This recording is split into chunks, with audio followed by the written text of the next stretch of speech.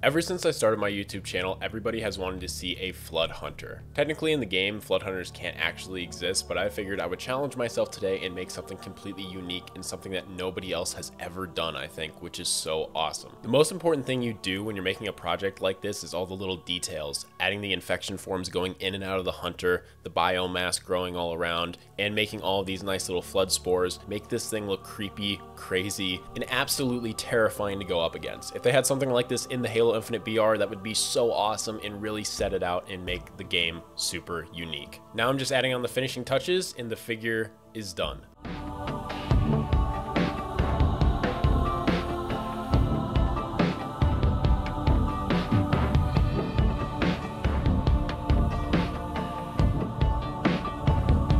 Leave a like and subscribe.